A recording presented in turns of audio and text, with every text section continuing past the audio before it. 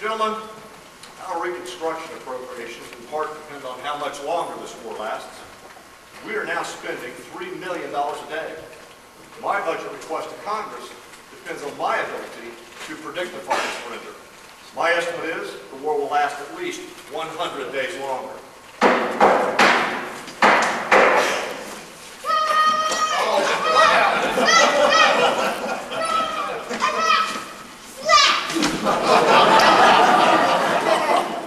Well, Colonel, what's going on? I'm not having the cabinet, Pa.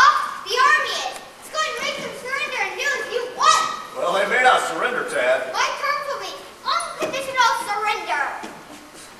Daddy, we have to have a little talk. Oh, well, Tad, what's the trouble? My soldier has disobeyed orders. You mean this soldier?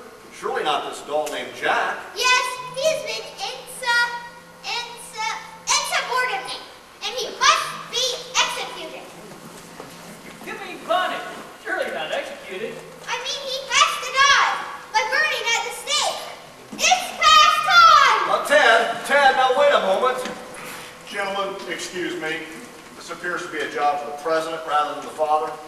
Colonel Porter, might I ask you to fetch me a piece of paper? Certainly, Mr. President. Colonel, I want you to deliver this message to Tad right away.